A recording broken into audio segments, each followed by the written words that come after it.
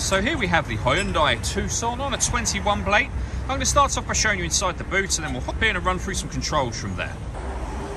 As we approach the back of the car, you can see we have reversing sensors. Plenty of boot space as well, along with that 60-40 split folding rear seat should you wish to increase this space even further. And then this vinyl boot liner, which would have been an additional extra. And then if you lift up this carpet section, even more space underneath that as well.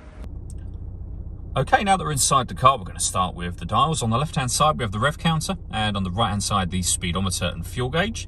In the middle, you can see the total miles for the car, which are 5,219. Above that, we have a digital readout for the speedometer. You can change the information displayed there by using buttons on the steering wheel. So, various different bits of driving and car fuel economy information. The buttons I was using for that are just here. We have different menus available as well. So every push of that button, we have satellite navigation, your vehicle and user settings as well. Also over on that side of the steering wheel, we have cruise control and speed limiter. On the left-hand side, we have stereo and phone controls, including voice activation.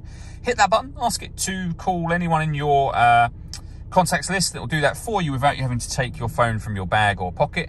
That is, of course, once you paired the phone up. And that is done over on the touchscreen just here. So you'd hit all menus and then the phone icon and follow the instructions on screen from there.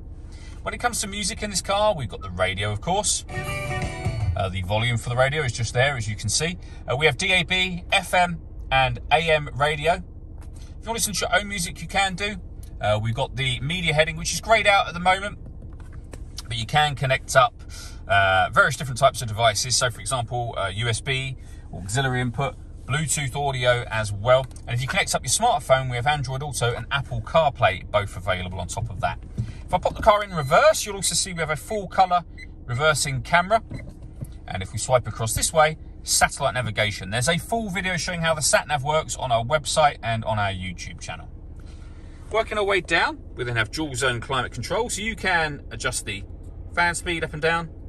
You can adjust the passenger and driver temperature. That button turns your air conditioning on and off again, or hit auto. The car will now maintain the temperatures you've asked for by taking full control of the fan speed for you.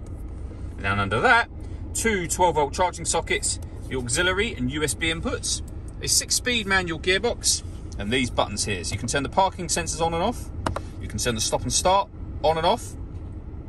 And these two buttons will turn on downhill brake control and also put the steering into either sport or normal.